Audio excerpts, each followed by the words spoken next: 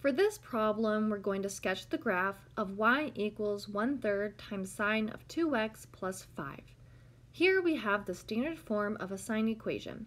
For this problem, the amplitude is equal to 1/3, the period is equal to 2 pi over 2, which equals pi, and the vertical shift is up 5.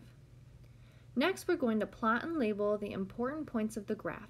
Since there's a vertical shift up 5, the first point will be at 0, 5, and since the period is equal to pi, the graph will be compressed by a factor of 1/2, and the next point will be at pi over 4, 16/3, the midpoint will be at pi over 2, 5, the low point will be at 3 pi over 4, 14/3, and the last point is at pi 5.